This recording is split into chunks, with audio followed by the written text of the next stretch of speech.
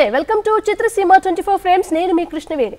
Cinema అనగానే ఆ కథను ఎక్కడి నుంచో తీసుకోవాల్సిన అవసరం లేదు, ఏదో కొత్తగా ఊహించాల్సిన అవసరం లేదు. మన చుట్టూ ఉన్న బంధాలు, బంధుత్వాలు, బాధ్యతలు, అందమైన చిన్న చిన్న భావోద్వేగాల్ని అంతే హృదయంగా తెరకెక్కిస్తే చాలు అని నిరూపించిన తెలుగు డైరెక్టర్ శ్రీకాంత్ అడ్డాల గారు ఈరోజు మనతో పాటు చిత్రసీమ కార్యక్రమంలో గెస్ట్గా ఉన్నారు. ఆలస్యం చేయకుండా ఎంతో మాట్లాడేద్దాం. నమస్కారం sir. Thank you so much for coming sir. అందమైన సినిమాలు, మనసుకు దగ్గరగా ఉండే సున్నితమైన భావోద్వేగాల్ని అంతే సున్నితంగా మనస్పురంలోకి ఎక్కించారు. ఇంతటి సున్నితత్వం లేదా సినిమా అంటే ఏదో ఎక్కడి నుంచో చూపించాల్సిన అవసరం లేదు, మన పక్కదే చూపిస్తే సరిపోతుందని అంత సున్నితత్వమైన క్రియేటివిటీ ఎక్కడి నుంచి స్టార్ట్ అయింది? అదేనండి, అదే మనం ఎంచుకున్నప్పుడు కూడా ఈ సాధారణంగా అంటే మనం ఒక కథను తీసుకుంటాం, కథను తీసుకుని మనం చెప్పాలనుకున్నప్పుడు ఎందుకు చెప్తాం, అందరికీ నచ్చాలనే కదా, అందరి మనసులోకి వెళ్ళాలనే కదా. అప్పుడు ఏంటంటే వాళ్ళు బాగా చూసుకోగలిగేలాగా ఇంకా బాగా దగ్గరతనంగా రాస్తే ఇంకా బాగుంటుంది అనేది దాంట్లో ఉన్న మెయిన్ థింగ్ అండి. అది నేనే కదండి, ఎవరు చేసినా అలాగే ఆలోచిస్తారు, అలాగే చేస్తూ ఉంటారు. సో ఇక్కడ ఏంటంటే మనం ఈ ఫీల్డ్లోకి వచ్చినప్పుడు మన స్పెషాలిటీ ఏంటి, మన ప్రత్యేకత ఏంటి అని మనం చూసుకుంటున్నప్పుడు ఈ టైప్ ఆఫ్ భావోద్వేగాలు మనం బాగా చెప్పవచ్చు, ఇవైతే ఇంకా బాగా దగ్గరగా ఫీల్ అవుతారు వాళ్ళు అని అలాంటి ఒక ప్రయత్నం అనమాట. మాకు శ్రీకాంత్ అడ్డాల గారు అనగానే చిన్న ప్రేమలు, మనసులు, ఒక ఆనందం, చిన్న చిన్న అడ్జస్ట్మెంట్, ఇలాంటి మంచితనం మనసులు, ఇలాంటి నుంచి నేను వైలెన్స్ చేస్తా, నేను గొడ్డళ్ళు పట్టిస్తా, ఇటువైపు ఎందుకు రావాలనుకున్నారు మీరు? పర్టికులర్గా అదే కదండి, చెప్తూ ఉంటారు కదండి, ఒక డైరెక్టర్గా ఏంటంటే నెంబర్ ఆఫ్ జానర్స్ చేయాల్సిందేనండి.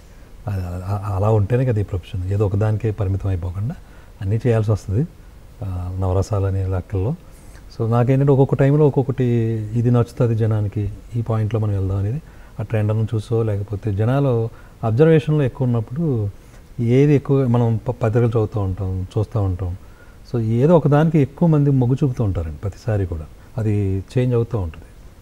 సో అలా ఒక్కొక్క టైంలో ఏంటంటే ఈ ఫ్యామిలీస్, ఈ బంధాల గురించి ఎక్కువ మాట్లాడుకుంటూ ఉంటారు, ఎక్కువ ఫీల్ అవుతూ ఉంటారు. ఇప్పుడు ఒకటండి, అది ఇప్పుడు ఇది తీసానా లేకపోతే తర్వాత ఇంకోటి ఏదైనా తీయబోతున్నాను అనేది పక్కన పెడితే, ఏది చేసినా కానీ దాంట్లో మీరన్న ఆ మెయిన్ థింగ్ ఉంది చూసారా, టచింగ్ ఎలిమెంట్స్, అవి మట్టుకు వదలలేదు, సోల్ అదే అట్లాగే అది ఉంటుంది. కానీ సార్ ఇప్పుడు మనం ఈ ఇండస్ట్రీకి వచ్చేసరికి ఒక బ్రాండ్ పడితే దాని నుంచి ఆ సంఖ్యల నుంచి మనం బయటికి రావడానికి చాలా ఇబ్బంది పడాల్సి వస్తుంది.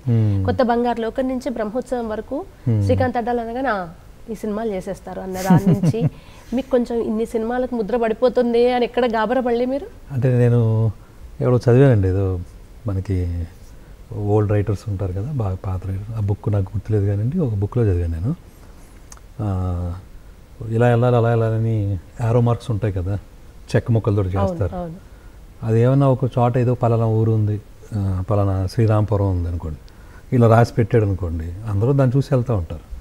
అది ఎప్పుడో ఏ వానకో ఏ గాలి కదా ఇటు తిరిగింది అనుకోండి, ఇంకా అటు వెళ్తే రాదు కదా ఊరు. ఇప్పుడు జనాలు అలా ఉన్నారు కదా అని మనం అలా ఫాలో అయితే ఒక్కొక్కసారి తప్పు అవుతామండి. సో మన నిదానం ఏంటో మనకు ఉండాలి, మనం వాళ్ళ హట్టులను టచ్ చేసేలాగా ఎనీ టైం ఎప్పుడైనా కానీ రాయగలిగే ఒక కథ మన దగ్గర ఉన్నప్పుడు ఇంకా మనకు ఒక బ్రాండ్ ఉంటుందని లేకపోతే అలాంటి వాటికి పెద్ద ఆలోచించాల్సిన అవసరం ఉంటుంది. మిమ్మల్ని ఇంతవరకు ఎప్పుడు కలవలేదు, కానీ చాలాసార్లు మిమ్మల్ని ఒక్క విషయంలో కలవాలనుకున్నాను. మీ సినిమాలు, మీ స్టోరీస్, మీ దేని గురించి కాదు, కొత్త బంగారు లోకల్లో నీ ప్రశ్నలు నీవే ఎవ్వరు, ఆ పాట ఎలా రాపించుకున్నారు సార్? అది సీతారామ శాస్త్రి గారి బెస్ట్ లిరిక్స్లో టాప్లో ఈ సాంగ్ ఉంటుంది. అది ఈ జనరేషన్ పిల్లలకు ఉన్న పాట. అంటే సాహిత్యానికి విలువ తగ్గిపోతున్న కళల్లో జీవిత సందేశం, ఆ పాట వింటే చాలు పడుకున్నవాడు, నీరసించిన వాడు మోటివేట్ అయ్యి లేచి వెళ్ళగలిగే అద్భుతమైన పాట. ఎట్లా రాపించుకున్నారు? అంటే అది ఈ జనరేషన్ అన్నారు కదా, ఏ జనరేషన్ అయినా బాగానే ఉంటుందండి. అంటే అది నిజం చెప్పాలంటే అండి, సీతారామ శాస్త్రి గారి గొప్పతనమే. నేనంటే కంటెంట్ చెప్తానండి, కంటెంట్ చెప్పి ఇలాంటి సిచ్యువేషన్ అండి, అంటే నాకు ఈ ఆకర్షణ, ప్రేమ, ఇది దాని గురించి పెద్ద సందిగ్ధం అనమాట చిన్నప్పటి నుంచి. అంటే తెలిసిన కాడి నుంచి న్యూస్ పేపర్స్లో చదువుతాం కదా, అప్పుడు ఆకర్షణ తప్పు, ప్రేమ సరైంది అని అంటూ ఉంటే నాకు ఎందుకు అది ఎక్కేది కదా, మరి ఎందుకో తెలియదండి, నా నాలెడ్జ్కి అది ఎందుకు అలా అంటున్నారు అనుకునేవాడిని అనమాట. ఇప్పుడు మా నాన్నగారు ఎప్పుడు మాకేమీ భయాలు చెప్పేసి కొట్టేసి అలా ఎప్పుడు లేదండి, చాలా ప్రేమగానే ఉంటుందండి.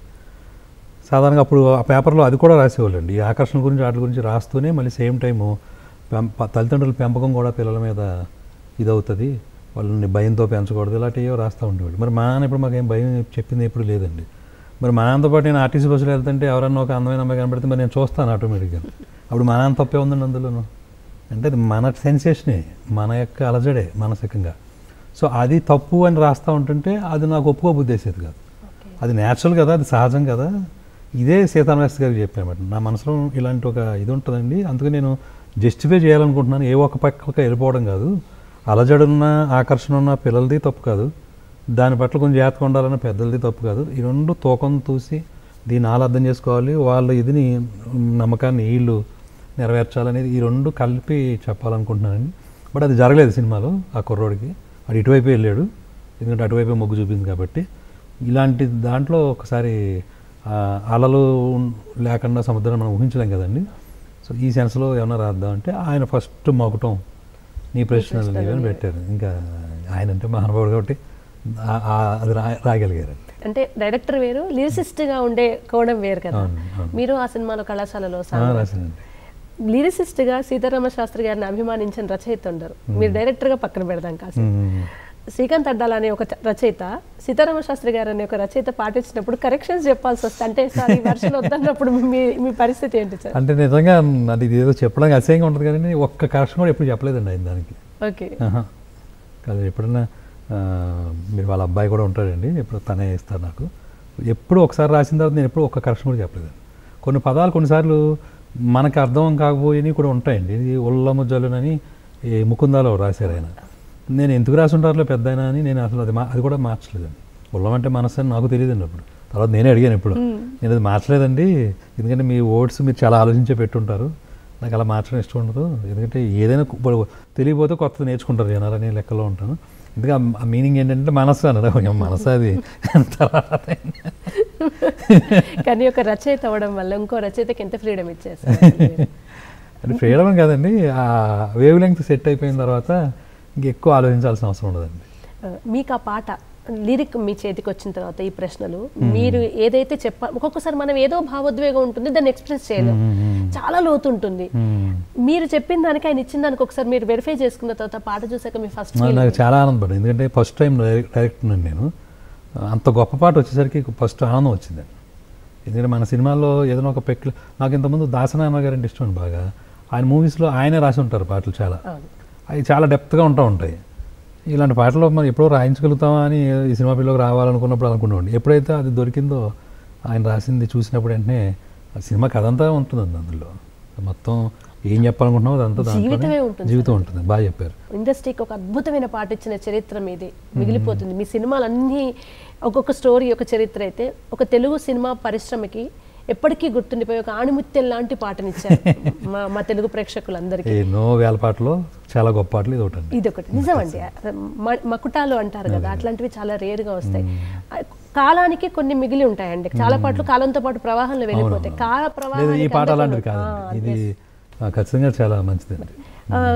ఇప్పుడు కొత్త బంగారు లోకంలో ఎక్కడా కానివ్వండి, సీతమ్మ వాకిట్లో సరిపోయారు ఇద్దరు ఎక్కడా అనేదంటే మీరు హిట్ అవుతుంది అనుకుని ఉంటారు ఎక్కడైనా కొంచెం, కానీ సరిపోయారు ఇద్దరు అనేది ఇంత హిట్ అవుతుందని అనుకున్నారు. ఇప్పుడు అన్ని మీమ్స్ లోనూ అదే వాడుతున్నారు. అంటే అది హిట్ అవుద్దనో లేకపోతే అది చాలా పాపులర్ అయిపోద్దనో రాసిన మాటలు కాదండి. బాగుంది, ఇది కొంచెం వెరైటీగా ఉంటుంది అనుకోవడమే. అది ఎక్కువ మంది వాడుకలో ఉన్నది అనుకోండి, ఆటోమేటిక్గా అది వెళ్తుంది అనమాట. అందులో చిన్నోడో పెద్దోడో డైలాగ్ కానివ్వండి, పూల మొక్క కింద పడేసి ఎన్ని రోజులు అయిందండి సీతమ్మ వాకిట్లో వచ్చి ఇప్పటికీ అరే నువ్వు పూల మొక్క ఎందుకు తిన్నారా, ఇప్పటికీ అది ట్రెండింగ్ లో ఉందండి. ఈ సహజమైన పదాలు ఎలా మీరు పెరిగిన వాతావరణం నుంచి చూసినవేనా, డైలాగ్ రాయాలి కనుక రాయాలి అంటే? లేదండి, మ్యాక్సిమం మన అనుభవాల్లో కొన్ని దాన్ని పెట్టేటప్పుడు ఇంకా నిర్భయంగా పెట్టేస్తాను అనమాట. అంతే, ఇంకొక ఆలోచన చేయండి. కొన్ని అనుభవాలు ఉంటాయండి మనకు కూడా, ఆ తాలూకా ఏదో ఉంది అంటే పెడతాను కంపల్సరీ. ఫస్ట్ డైరెక్టర్గా ఫస్ట్ స్టెప్ కొత్త బంగారు లోకం త్రోట్ మీరు లవ్ తీసుకుని ఉంటే ఏమో ధైర్యంగా వెళ్ళిపోవచ్చు, కానీ మీరు సడన్గా ఒక బరువును ఎత్తుకున్నట్టుగా ఉంటుంది సినిమాలో. ఇంటర్వెల్ నుంచి ప్రకాష్ రాజ్ గారు మరణించడం, సినిమా అంతా ఒక భావోద్వేగంలో. ఇది భయమే లేదా మీకు ఫస్ట్ డెబ్యూ డైరెక్టర్గా ఇంత బరువుతో కూడిన సినిమాని జనాల్లోకి చొప్పించే ముందు? అంత ధైర్యంగా ఎట్లా చేశారు? భయం లేదండి, ఎందుకంటే అది ఆల్రెడీ ముందే మనం ఊహించుకుంటాం కదండి. చాలా బాగుంది అనుకున్నప్పుడు వచ్చే ఫీలింగ్ దగ్గర మనం నిజాయితీగా ఉంటాం కదా, ఇంకా అది నడిపించేస్తుంది అంతే. సీతమ్మ వాకిట్లో ఇద్దరు మహేష్ బాబు గారు, వెంకటేష్ గారు టాప్ మోస్ట్ యాక్టర్స్ని తీసుకొచ్చి సెకండ్ సినిమాకే మీరు మల్టీ స్టారర్ సినిమా తీసి అందులో మళ్ళీ ఏమైనా ఫైట్లు కొట్టుకోవడాలు ఉందంటే ఏమీ లేదు, చిన్నోడా పెద్దోడా చాలా సింపుల్ క్యారెక్టర్లు. అందులో వెంకటేష్ గారు అయితే మరీను జాబ్ కూడా చేయకుండా ఊర్లో ఉండే ఒక క్యారెక్టర్. అంటే వెంకటేష్ గారిని అలా చూపించడానికి వెళ్ళే ముందు మీరు స్టోరీని ఎక్స్ప్లెయిన్ చేస్తున్నారు. సార్ ఏముండదు మీది, మీరు ఊరికే అలా ఊర్లో ఉంటారు, ఎట్లా చెప్పారు సార్? లేదు ఏం ఉండకపోవడం కదండి, మీరు అయితే ఇంతకాలం ఎందుకు మాట్లాడుకుంటాం, ఏం ఉండకపోవడం కదండి. అంటే దాన్ని ఏమంటామండి, సంఘర్షణ ఏదో అంటాం కదా మానసికంగా. మనం బయట ఎంత దెబ్బలాడతామో లోపల కూడా ఉండేది కూడా అంతకంటే ఎక్కువగా కూడా. దాన్ని మనం కెమెరాతో పోర్ట్రేట్ చేయలేం కదండి. సో అందుకని మీరు ఆ మనుషులు ఏదో అలా నిలబడుతున్నారు, అలా ఉంటున్నారు అనిపిస్తుంది. కానీ బట్ లోపల పేలుతున్న డైల్మేట్స్ ఎప్పటికప్పుడు ఒక అన్సర్టెనిటీ ఆ రెండు క్యారెక్టర్లకి ఇంకా సెటిల్ అవ్వాలా. సో ఎందుకు సెటిల్ అవ్వలేదు అంటే మళ్ళీ ఆ క్వశ్చన్ వేస్తే చాలా నెగిటివ్గా ఉంటాయి ఆన్సర్స్. ఎందుకంటే వాళ్ళు సరిగ్గా కష్టపడలేదా లేకపోతే ఏంటి, ఇవన్నీ ఉంటాయండి. కానీ కొన్నిసార్లు టైం కలిసి రాదు ఎన్ని ఉన్నా కానీ. సో ఇవన్నిటికి ఆన్సర్స్ లేవు వాళ్ళ దగ్గర. మొత్తం మీద పాయింట్ అయితే సెటిల్ అవ్వాలా, ఇంకా ఆ పరుగులోనే ఉన్నారు, కొంత ఏజ్ కూడా దాటిపోతున్నాయి. సో దానివల్ల వచ్చే రకరకాలు ఉంటాయి కదండి, అలానే అవసరాలు ఆగవు మనుషులకి. అలాగే కొన్ని ఇంట్లో జరిగే ఫంక్షన్స్ ఆగవు, అప్పుడు క్వశ్చన్ పడుతుంది నువ్వేం చేస్తున్నావురా అని చెప్పి. ఇంతేనండి, ఈ చిన్న ఘర్షణని మనం ఎంత ఎక్స్పాండ్ చేసి బాధించచ్చు అనేది పాయింట్ అంతే. కానీ ఇది జీవన్ మరణ యుద్ధం అండి, అది చాలా సింపుల్ గా చూపించారు. కానీ ఇది ఎంతమంది యువతకి ఏం చేస్తున్నారో అనే దగ్గరే స్టార్ట్ అవుతుంది. అసలు ఎందుకే బతుకనే ఫీలింగ్ దాకా తీసుకొస్తారు. అంటే అలాంటిది ఒక సినిమా చేయొచ్చా అంటే నాకు చేయాలనిపించింది అంతే. ఇప్పుడు ఎవరైనా అడుగుతారు ఊర్లోకి వెళ్ళినప్పుడు ఇంకేంట్రా అంటారు. ఇప్పుడు సినిమా ఫీల్డ్లోకి నేను ఐఐటిలో పిహెచ్డి డిస్కంటిన్యూ చేసి వచ్చానండి. అంతకుముందు ఉండే సినారియో వేరు ఉంటుంది. వీడు అక్కడికి వెళ్ళి ఢిల్లీ ఐఐటీలో చదువుతున్నాడని మనం దూరం నుంచి వస్తేనే తెలిసిపోతూ ఉంటుంది వాళ్ళు మన పట్ల ఉండే ఇదండి. ఎప్పుడైతే మనం సినిమా ఫీల్డ్ అనేటప్పటికీ కొంచెం తేడా అవుతుందండి. సో ఎన్నాళ్ళ నుండి ప్రతి దీపావళికో లేదా సంక్రాంతికి ఇంటికి వెళ్తూ ఉంటాం, మనం సాధించింది ఏమి ఉండదు. ఈ సాఫ్ట్వేర్ ఇంజనీర్లు ఇలాగ ఎవరో ఒకళ్ళు అప్పటికి మంచి భూమిలో ఉంది. ఆ లేకంగా 70,000 50,000 ఇలా శాలరీలతో ఉంటూ ఉంటారు.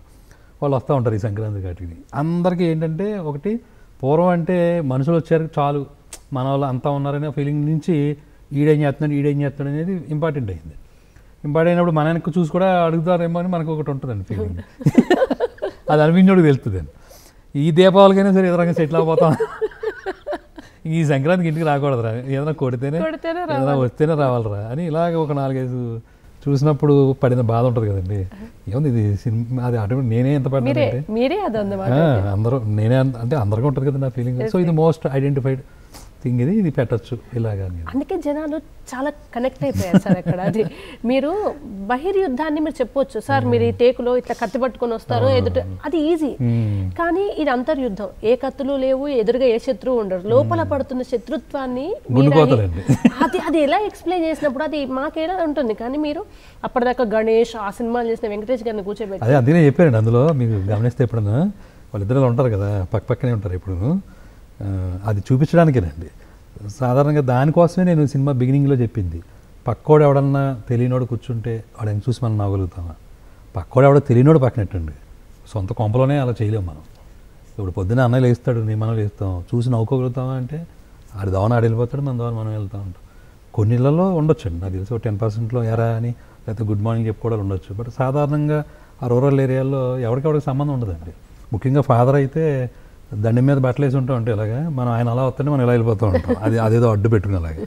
ఈ సాధారణంగా జరిగే విషయాలండి. సో అందుకని ఆ నవ్వలేని ఒక లైఫ్లో అంటే ఆ చిన్న సెన్సిటివ్ మూమెంట్ దగ్గర ఇంకా మాట్లాడుకోవడం అనేది ఇంకా చాలా పెద్ద విషయం. ఇది మనసు ఇప్పాను అంతే. వీళ్ళిద్దరికి ఎప్పుడు కూడా బాడీ లాంగ్వేజ్ పక్కన ఉంటారు. ఈయన ఇలా చూస్తాడు అనుకోండి ఐ కాంటాక్ట్లోకి, ఆయన అటు తిప్పేమని అనమాట.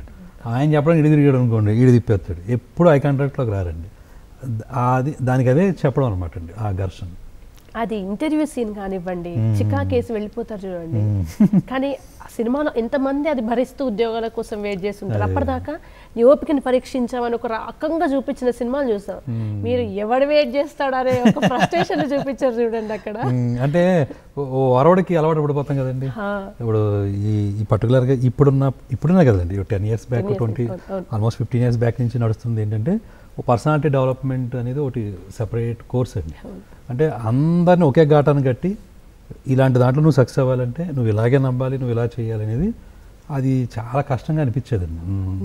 అందరి బాడీ లాంగ్వేజ్ ఒకటే రకంగా ఉంటుంది. అది నవ్వుతే నవ్వాలి, ఏడిపోతే ఏడవాలి. కానీ ఇప్పుడు ఏదో ఈ బతుకు కోసం, ఈ లైఫ్ కోసం ఇన్ని పాటలు అవసరమా అని అదో ఫీలింగ్ అనమాట. సో దానికి ఎన్ని విజిల్స్, అది మాస్ డైలాగు కాదు, అక్కడ ఏం చించేసుకుని కొట్టుకోవట్లేదు, ఆ సింపుల్ దానికి ఎంతమంది కనెక్ట్ అయ్యారు థియేటర్లో అంటే ఈవెన్ మేము కూడా. నిజమే, ఏంటి అద్దెకు తెచ్చుకుని కూర్చోవడం అన్న ఫీలింగ్ ప్రతి ఒక్కరిలో ఉంటుంది సార్. అది ఆ చిన్న చిన్న అంటే మనసు మూలల్లో మన అంతరాత్మ బయటకు వచ్చి మాట్లాడితే ఎట్లా ఉంటుందో అది మేము తెర మీద చూస్తున్న ఫీలింగ్ ఇంత బాగా కంటిన్యూ అవుతుంటే ఎప్పుడైనా అనిపించింది ముకుంద బ్రహ్మోత్సవం ఎందుకు కనెక్ట్ కాలేదు అనే ఆలోచన మీకు ఎప్పుడైనా వచ్చింది? డెఫినెట్గా అది నా ఫాల్టే అవుతుందండి. ఎందుకంటే స్క్రిప్ట్ రాయటంలో కొన్నిసార్లు మనం అది నమ్మేసుకుంటాం, ఇది బాగానే ఉంటుంది అనుకుంటాం. అది బాగానే ఉన్నప్పుడు వర్కౌట్ అయినప్పుడు బాగానే ఉందిగా, ఇప్పుడు ఆ వర్కౌట్ అవునప్పుడు ఇది వర్కౌట్ అవ్వలేదు అనుకోవడం తప్ప ఇంక చేయగలిగింది ఉంటుంది. ఇక్కడ జయాపజయాల్ని మీరు ఎలా బేరీజ్ వేసుకుంటారు? ఇప్పుడు సీతమ్మ వాకిట్లో దాకా మీరు అక్కడ ఉన్నారు, బ్రహ్మోత్సవం రాగానే ఒక డిప్రెషన్ అంటే వెంటనే స్టార్ట్ అవుతుంది. 10 విజయాలు అందించలేని ఆనందాన్ని ఒక ఓటమి మాత్రం రుచి చూపిస్తుంది, బాధ ఎట్లా ఉంటుంది అని. మళ్ళీ మొదటి మెట్టు నుంచి మీరు ప్రూవ్ చేసుకోవాలి. ఆ ఫేజ్ ఎట్లా చేశారు? సాధారణ ఏంటంటే ఫెయిల్యూర్ వచ్చిందనుకోండి ఛాన్సులు రావు ఫస్ట్. అదే మనకి ఏదో చెప్తారు కానీ పైకి ఇవ్వడానికి ఇబ్బంది పడతారు, నమ్మకం మళ్ళీ కుదరాలి. సో ఇది మరీ అంత డేలా పడిపోయి అర్థమైపోద్ది కదండి, మాకు బాడీ లాంగ్వేజ్ బట్టి మనసుని బట్టి తెలుస్తుంది.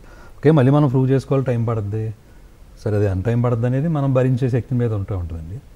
సో నాకైతే అంత దాన్ని ఏదో అంటే మరి నేను సినిమాని ఎలా తీసుకుంటానంటేనండి, సినిమా లైఫ్ కాదండి నాకు ఎప్పుడు కూడా. నేను చాలామంది మా ఫ్రెండ్స్ కూడా చెప్తూ ఉంటాను, సినిమా అనేది నా ప్రొఫెషన్ వరకే కానీ అదేదో మొత్తం అది లేకపోతే జీవితమే లేదు, అది కాకపోతే ఇంకో పని చేసుకునే వాళ్ళు ఏమైంది పెద్ద విషయం. బతకాలి కాబట్టి ఓ పని చేయాలి కాబట్టి మనకి ఇష్టమైన పని ఇది అని ఎంచుకున్నాం. సో దానికి ఎంత ఎఫర్ట్ పెట్టాలో పెడతాం, వర్కౌట్ అయితే ఒకలాగా, లేకపోతే మాట్లాడు కూర్చోం. అదే లైఫ్ అంటే ఇంకా ఉంటాయి కదండి, జనం ఫ్యామిలీ ఉంటుంది, మనం ఉంటాం, మనం ఫ్రెండ్స్ ఉంటారు, ఇంకా చాలా మనం తిరగాల్సిన ప్లేస్లు ఉంటాయి. ఇది లైఫ్ అనుకుంటాను కానీ సినిమా అనేది ఓన్లీ ప్రొఫెషన్ అండి. మీరు సినిమాలో కానివ్వండి, మీ మాటల్లో కానివ్వండి, లైఫ్ అంటే ఓ తెగేమంత ఫీల్గా చాలా లైట్ లైఫ్ అంటే చాలా బతికేయచ్చు హ్యాపీగా అనేది వ్యక్తపరుస్తూ వస్తున్నారు. మీరు ఇంటర్లింక్ అదే మెసేజ్ వస్తుంది. అంటే జీవితం అనగానే అది ఇది చాలా కష్టపడిపోయి ఉంటాయి, ఏమంటారు అవి లేకుండా ఉండవండి, ఒత్తిళ్ళు ఉంటాయి. కాకపోతే చూసే విధానం బట్టి ఎంతవరకు తీసుకుంటున్నాం అనేదండి. ఇప్పుడు దేంతో యుద్ధం చేయాలనేది మన ఇష్టం కదండి. సో కొన్నిసార్లు కొంతమందితోటి చేయాల్సి వస్తూ ఉంటుంది, అన్నెసరీ యుద్ధాలు ఉంటాయి కొన్ని. ఒక్కోసారి తెలియకుండా దాంట్లోకి వెళ్ళిపోతాం, ఆ ట్రాప్లోకి. తర్వాత అర్థమవుద్ది మనం సినిమా తీసి జనాలు కదా గెలవాలి, ఈ వీళ్ళతోటి ఎందుకు మధ్యలో గొడవ, ఇప్పుడు ఈయనకి వెళ్తాం అని ఏం ఉపయోగం ఉంటుందని అలా ఏదో మళ్ళీ సర్ది చెప్పుకుంటాం. కాకపోతే తొందరగా వెళ్ళి తొందరగా వచ్చేయటం వల్ల కొంచెం మీకు అలా కనపడుతుంది అంతే. నారప్ప గురించి ఏం చెప్తారు మీరు? అక్కడి నుంచేనా మీ మార్పు మొత్తం స్టార్ట్ అయింది? మార్పు అంటేనండి నాకు అదే ఇప్పుడు చెప్పాను ఇందాక, ఫ్యామిలీ మూవీస్లో ఆ అంతర్యుద్ధం అదంతా నాకు ఇష్టమేనండి, ఇంటర్నల్ కాన్ఫ్లిక్ట్ అనమాట. అది ఎప్పుడు బాగా ఆడతాయండి సినిమాలు, వర్కౌట్ అయితే చాలా ఎప్పుడు కలకాలం నిలిచిపోతాయి. ఎందుకంటే ఆ యుద్ధానికి ఇంకా తెంపు ఉండదు.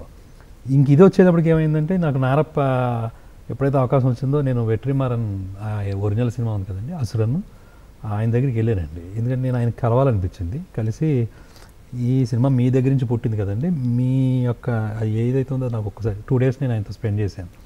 ఆయన అడిగాను అనమాట, ఎలా రాశారు, దీని ఐడియాలజీ ఏంటి, మీరు ఎక్కడి నుంచి పట్టుకున్నారు, ఇది ఏ రీసెర్చ్ చేశారు, ఏ కాన్ఫ్లిక్ట్ చెప్పాలనుకున్నారు అని మొత్తం నాకున్న డౌట్స్ అన్నీ క్లియర్గా రాసుకుని అడిగాను. ఆయన చాలా బాగా ఎక్స్ప్లెయిన్, ఆయన ఎడ్యుకేటెడ్ ఆయన చాలా బాగా ఎక్స్ప్లెయిన్ చేశారు. ఎప్పుడైతే నాకు ఆ ఎక్స్ప్లెనేషన్లో ఆయనతోటి నడిచిన దాంట్లో ఇంకొకటి ఓపెన్ అయిందనమాట. ఓకే, సో మనం ఎలాగూ హ్యూమన్ రిలేషన్స్ మీద తీస్తాం, మనిషి సంఘర్షణ తీస్తాం, మానవత్వాన్ని దాటం. సో దీన్ని వైలెంట్గా ఇలా కూడా తీయచ్చు అని ఆయన ద్వారా నాకు అనిపించింది. సో ఇమీడియట్గా ఎప్పుడెప్పుడో చేద్దాం అనుకున్న, యాక్చువల్గా ముకుంద కొంచెం ఈ జోనర్లో ఉంటుంది, ఇప్పుడు దాన్ని పూర్తిగా ఏమంటారు పురివెప్పలేదు అది కొంచెం నేనే రెస్ట్రిక్షన్ పెట్టుకునేవాడిని. సో ఎప్పుడైతే ఈయనతోటి మాట్లాడిన తర్వాత ఈ సినిమా చేసినప్పుడు అందులో ఓ రీమేక్ చేయాలేమోనండి, అందరూ ఓ రీమేక్ చేస్తే చాలా విషయాలు తెలుస్తాయి. నాకు అలాగా అది ఇమీడియట్గా నాకు ఆ ధైర్యం వచ్చేసింది అనమాట. సో ఓకే, ఒక సామాన్యుడిగా ఒక యుద్ధం చేయటం అనేది అది కూడా చాలా ఇంపార్టెంట్. అఫ్కోర్స్ కొన్నిసార్లు ఎగ్జాగరేషన్గా ఉంటాయి ఈ వైలెన్స్ ఇదంతా, బట్ పీపుల్ దాన్ని చూసినప్పుడు వాళ్ళకున్న కసిని అలా చూసుకోవడంలో తప్పే ఉండదు అని నాకు ఆ కన్విక్షన్ నాకు అనిపించింది.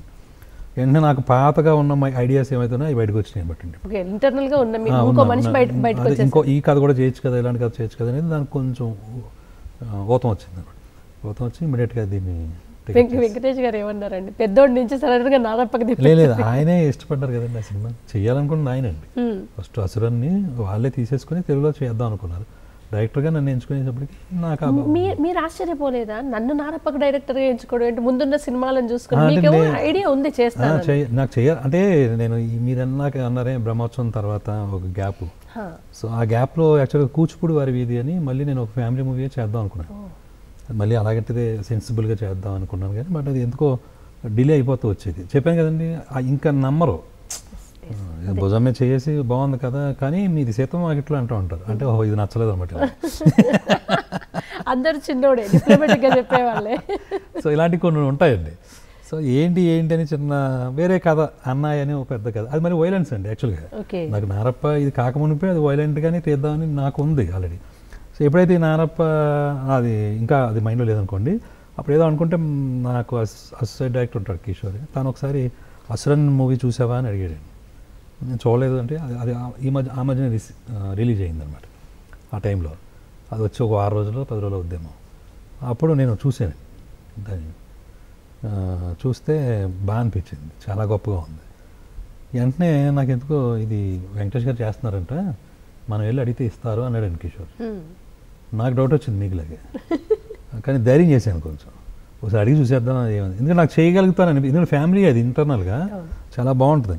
అప్పుడు ఇమ్మీడియట్గా నేను వెళ్ళి డైరెక్ట్గా సురేష్ బాబు గారిని కలిసి ఇలాగా నేను చేద్దాం అనుకుంటున్నాను సార్ ఆ సినిమా అని. వెంటనే నేను వెంకటేష్ గారికి ఫోన్ చేసి ఇలా శ్రీకాంత్ చేస్తాడంట మూవీ అంటే ఆయన ఓకే అన్నారు, ఈయన ఓకే అన్నారు. ఏమి నమ్మారు అంటే ఎమోషన్. నాతో నా అసోసియేట్ అదే చెప్పాడు కిషోర్, నువ్వు ఎమోషన్స్ని బాగా డీల్ చేయగలుగుతావు కదా, అది వాళ్ళు తెలుసు, అది ఆల్రెడీ సీతం వాకిట్లో ఏం చేశాను, ఇది వైలెంట్ జానర్ మారుతుంది అని తప్ప ఆ వే చెప్పేది మారదు అని అంటే. అప్పుడు నేను వెట్రిమాన్ గారి దగ్గరికి వెళ్ళి ఆయనతోటి కూర్చున్నప్పుడు ఆయన చెప్పిన విషయం ఏంటంటే ఈ సినిమాలో హీరో ఏమీ భాష ఏమీ కాదు, వాడికి భాషలో తెలుసు ఆయనకి, వాడి కెపాసిటీ ఏంటో తెలుసు, కానీ దాచుకుంటాడు కాలం ఆ పరిస్థితులకి కోసం అని చెప్పి. బట్ ఇందులో అతనికి తెలీదు, అతనికి ఎంత బలం ఉందో కూడా తెలియదు. ఆయన బాగా బతకడం మాట పక్కన పెట్టి ఆ బతకడం అన్నదే చాలా చాలా కష్టం అతనికి. ఇంకా ఆ బతుకును కూడా వాళ్ళు పాపం అందకుండా డిస్టర్బ్ చేసి తొక్కేస్తే అప్పుడు వస్తాడు ఆడిలోంచి ఒక రాక్షసుడు, అదే అవసరమేనా అని చెప్తే అది వెంటనే టక్ అని కనెక్ట్ అయిందనమాట. అప్పుడు ఇవన్నీ చూసుకుని నేను చేయగలుగుతాను నమ్మకం వచ్చింది, చేసాను.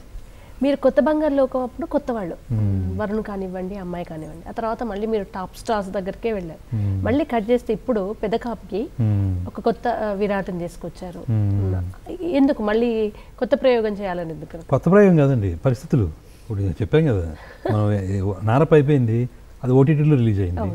ఓటీటీ ఎప్పుడైతే రిలీజ్ అయిందో మళ్ళీ ఇమ్మీడియట్గా ఆ క్రేజు అదంతా మళ్ళీ కూడబలుకోవాలి, మళ్ళీ ఓ పెద్ద సినిమా చేయాలంటే. అంటే ఆ పెద్ద సినిమాలు చేయడానికే ఉన్నామా అంటే మరి అదొక క్వశ్చన్, ఏ సినిమా అయినా చేయొచ్చు.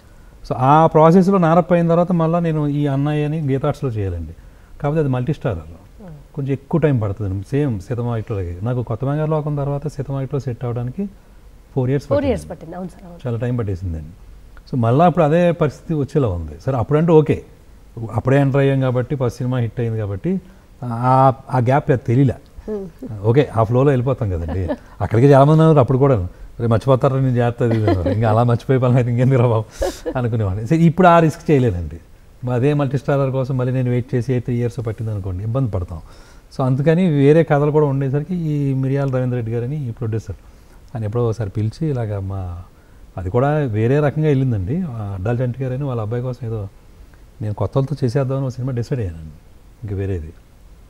అప్పుడు అందులో మళ్ళీ ఒక పెద్ద హీరో కూడా ఉంటాడు కొంచెం మోస్తరుగా, అలాంటిది ఏదో చేద్దాం అనుకుంటే ఈ నెల ఆయనకి చెప్పాడు అనమాట, శ్రీకాంత్ కొత్త వాళ్ళతో చేద్దామని ఒక ఐడియా ఉంది అని ఈయన ఆయనకి చెప్తే ఆయన ఇమీడియట్గా పిలిచి మా బామర్ది ఉన్నాడు ఇలాగ చేద్దాం అనుకున్నాం, బడ్జెట్ గురించి ఆలోచించకండి అని అన్నారు. ఆ మాట నాకు, ఎందుకంటే నా పెద్ద సినిమాలుగా ఉంటాయి, ఆ కెమెరాస్ పెద్దగా ఉంటుంది, నేను మళ్ళీ కాంప్రమైజ్ అవ్వలేము. సో ఈ మాట ఎప్పుడైతే అన్నారో వెంటనే నేను ఈ 2 కథలు చెప్పానండి. 2 కథలు చెప్తే అందులో ఇది పదకాపును ఇంకోటి లవ్ స్టోరీ అని వెంటనే దీనికి ఓకే చేశాను. సో అలా సెట్ అయిపోయింది. ఎందుకంటే ఎవరికైనా హీరో ఫస్ట్ సినిమా అంటే కొంచెం ఆ రేంజ్లో పెద్ద హీరో పడే సినిమా పడింది అనేది వాళ్ళకే ఉంటుంది కదండి. పెద్ద కథ, దాని స్పాన్ ఎక్కువ ఉంటుంది, 2 పార్ట్లు అండి. అది కూడా మళ్ళీ జీవితం చెప్పాల్సిందే, ఫస్ట్ నుంచి. అదే నేను చెప్తాను, మనం ఏదైనా ఎత్తుకుంటే అది చాలా పెద్ద కథే అవుతుంది కదా, అందులో ఎవరిని చూస్ చేసుకోవడం అనేది ఇందులో కొత్త కుర్రోడు అయితే కరెక్ట్ అనిపించింది. మీరేమో చాలా సున్నితమైన భావోద్వేగాన్ని కూడా రాబట్టుకునే మనిషి, కొత్త అబ్బాయి, మీకు ఎలా అనిపించింది తను అంత బరువైన పాత్ర? అంటే నాకు కొత్త బంగారులోకం ఒకటండి, ముకుంద ఒకటి, ఇవన్నీ కొత్త వాళ్ళతో చేసిన అలవాటు ఉంది, ఆ ఎక్స్పీరియన్స్ ఉంది. సో నాకు ఆ అబ్బాయి నచ్చాడండి ఫస్ట్ చూడగానే, సెట్ అయిపోతాడు ఈ అబ్బాయి అనుకున్నాడు. సో ఇంకా తర్వాత చేయించుకోవడం అనేది ఇంకా మన మీద ఉంటుంది కదండి. మీకు అనిపించింది ఇందులో వైలెన్స్ కొంచెం ఎక్కువైందా అనిపించిందా? టూ మచ్ ఉంటుందండి, మరి కొంచెం కాదు. ఇప్పుడున్న సిచ్యువేషన్లో పెద్ద కాపు మీకు రిస్క్ అనిపించలే? రిస్కేనండి, ఖచ్చితంగా రిస్కే. చాలామంది ఫ్రెండ్స్ కూడా అనేవారు నాతోటి, ఇప్పుడు ఎందుకురా బాబు ఈ టైంలో తేడా వస్తే మొత్తం ఫస్ట్ నుంచి మళ్ళీ అంటారు అనేవారు. అంటే నేను ఒకటండి, ఇలాంటి కథ మీద నమ్మకం ఉందండి నాకు. ఫస్ట్ కొత్త కుర్రోడు కాబట్టి ఇంకొంచెం నాకు ఫ్రీడమ్ కూడా ఉంటుంది, అంటే బాగా ఎలాగైనా మలుచుకోవచ్చు అనేది పాజిటివ్ పాయింట్స్ తీసుకుంటే. బడ్జెట్కి ఆయన ఎప్పుడు అడ్డు చెప్పలేదు. సో ఇవన్నీ చూసినప్పుడు మళ్ళీ అందరూ ఎక్కువ మంది కొత్త వాళ్ళు పుల్ అవుతున్నారు దీంట్లోకి, ఇది డిఫరెంట్ ఎక్స్పీరియన్స్. బట్ కథ మీద ఏమో విపరీతమైన నమ్మకం నాకు, ఈ కథ చాలా బాగా వర్కౌట్ అవుతుంది అనేది ఈ జోనర్లో, ఈ పర్టికులర్ దాంట్లో. ఎందుకంటే అది నాకు చాలా సమకాలీన కొన్ని రాజకీయ పరిస్థితులను బేస్ చేసుకుని చేసిందండి అది. ఇది ఖచ్చితంగా గట్టి కొడతాం, డౌట్ లేదని ఒక కాన్ఫిడెన్స్ ఉంది. నేను ఫైనల్గా నన్ను బాగా ప్రాంప్ట్ చేసేది ఏముంటుందంటే, ఇంతమంది కొత్త వాళ్ళని పెట్టుకుని, ఒక కొత్త హీరోని పెట్టుకుని ఒక్కడగా వీడు భలే చేశాడు రా అని ఒక పేరు ఉంటుంది కదండి, అదే కదా మనం ముందు తీసుకెళ్ళేది. అలాగే ఇంత కాన్ఫిడెంట్ ఎలా మీకు స్టోరీ మీద? పెద్ద కప్పు 1, పెద్ద కప్పు 2 కూడా ప్లాన్ చేసుకోవాలంటే ఒకసారి కుదురుతాయండి, అలాగా అది తెలుస్తుంది ముందే. మీ జడ్జిమెంట్ కరెక్ట్గా కొన్నిసార్లు అది తెలుస్తుంది, కుదురుతుందండి అలాగే. కొన్నిసార్లు ఏంటంటే మనం కూడబలుకోవాలి అంతే, వందలే బాగుందిలే అనుకుంటే అలా ఎప్పుడో మునిగిపోయిన తర్వాత తెలియదు ఇందులో ఏం లేదని. ఇలాంటి దాంట్లో ముందు తెలుస్తుంది, ఓకే ఇది. ఎందుకంటే మన చూసే దాన్ని బట్టి ఉంటుంది కదండి, ఈ ఎమోషన్ ఖచ్చితంగా వర్కౌట్ అవుద్ది, ఈ ఎమోషన్ ఖచ్చితంగా వర్కౌట్ అవుద్ది అనేది అది అది అది అక్కడే చెప్పొచ్చు అండి. ఏదో అదృష్టమో లేకపోతే భగవంతుడు అంటారు. ఇక్కడ సినిమా ఇండస్ట్రీలో మాత్రం గుమ్మడికాయ అంత టాలెంట్, నావగింజ అంత అదృష్టం అంటారు, అది వర్కౌట్ అవుతూ ఉంటుంది ఇక్కడ. అది అంతే కదండి. మిక్కీ జీ మేయర్ గారి మ్యూజిక్ ఎందుకు ఇష్టం మీకు అంతా? అంటే నాకు ఆయనతో ఉన్న చనువు ఇష్టం అండి. ఫస్ట్ ఏమైనా చేయించుకోవచ్చు, పెద్ద ఈగోలే ఉండవు, కావాల్సిందల్లా నచ్చకపోతే నచ్చలేదని చెప్పి మళ్ళీ చేయించుకోవచ్చు. ఆ ఈజీనెస్ ఉండటం వల్ల నాకు అది ఇష్టం అండి. బట్ ఆయన మనిషి కూడా నాకు బాగా దగ్గర అండి, ఇద్దరం మెంటాలిటీ. సో ఇప్పుడు నేను మారినట్టే ట్రాన్స్ఫార్మ్ అయినట్టు ఆయన మారాలి ఇప్పుడు మ్యూజిక్లో కదా. సో ఆయన ఛాలెంజింగ్గా తీసుకున్నాడు. నేను అన్నానండి, ఇప్పుడు వేరే పెద్ద పెద్ద మ్యూజిక్ డైరెక్టర్లు ఉంటారు కదండి, వాళ్ళకి మన బడ్జెట్ అవన్నీ మనకేమీ ఇది లేదు, దానికి ఏం రెస్ట్రిక్షన్ లేదు. కానీ ఎవరు ఎంత చేసినా కొత్తగా ఉంటుందో లేదో నేను చెప్పలేను. కానీ మీరు కొంచెం పూనుకుని ఈ జోనర్కి వచ్చి చేశారంటే మటుకు అది ఖచ్చితంగా ఫ్రెష్గా ఉంటుంది, సార్ ట్రై చేసి చూడండి సార్ అని చెప్పేసి అంటే ఆయన ఓకే అన్నారు. అలాగే కానీ శ్రీకాంత్ అడ్డాల గారి సినిమా అని మిక్కీ జే గారి మీదకి వెళ్తే ఆయన ఒకటి ఊహించుకుని ఉంటారు ఈ సినిమా అని. మొత్తం స్టోరీ విని చూసిన తర్వాత నేను మ్యూజిక్ జానరు నాకులాగే ఆలోచిస్తాడండి ఆయన కూడా. ఇప్పుడు ఒక డైరెక్టర్గా నేను చూడండి ఎన్నైనా చేయాలి, అలాంటిది ఏం చేయాలి, అలాగే ఆయన కూడా మ్యూజిక్ అనేది ఏదో ఒక కైండ్ ఆఫ్ మ్యూజిక్ ఆయనకి ఉండదు కదండి. ఆయన వచ్చిన వెంటనే ఫోన్ చేసింది ఎప్పుడంటే, బాబు ఇలాంటి సినిమా భలే చేశారండి, బాగా తీశారు, నేను ఎక్స్పెక్ట్ చేయలేదు, మీ నుంచి ఇలాంటి సినిమా అసలు ఎక్స్పెక్ట్ చేయలేదు. సో నేను చాలా బాగా కాన్సన్ట్రేట్ చేస్తాను. మీరు ఆడియన్స్కి షాక్ ఇచ్చారండి పెద్ద కాపుతో. అస్సలు ఎవ్వరు కాసేపు శ్రీకాంత్ అడ్డాలేనా అని 2-3 సార్లు డైరెక్టర్ అనే దగ్గర చూడాల్సి వచ్చింది. ఎందుకంటే మిక్కీ జే మేయర్ గారు కూడా చాలా కూల్గా హాయి ఏదో చల్లటి చినుకులు పడుతున్నప్పుడు వినే పాటలాగా అదో జోనర్ అయింది. ఆయన తీసుకొచ్చి మీరు కత్తులు కొడవలు ఇచ్చి చాలా బాగా చేశారు. మీకు ఒక డైరెక్టర్ ఓకే, మీలో ఒక లిరిసిస్ట్ ఎలా?